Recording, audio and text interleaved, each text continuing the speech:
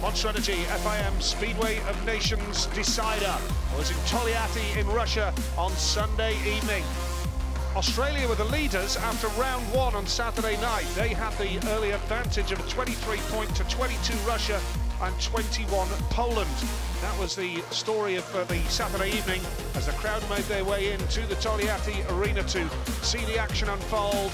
And Australia made a good start. Jason Doyle, very impressive, once again scoring a pile load of points for Australia. And remember, it's all about the top three nations after 42 heats to qualify for the latter stages. The leaders go into the grand final straight away, and second v third in a race-off. Ultimately, there was no need for a countback because after the culmination of the 42 races, we had a clear-cut top three, which took us into the semi-final and the grand final itself. And it meant that on 47 points, Poland went straight through, Russia on 45 and Australia 41.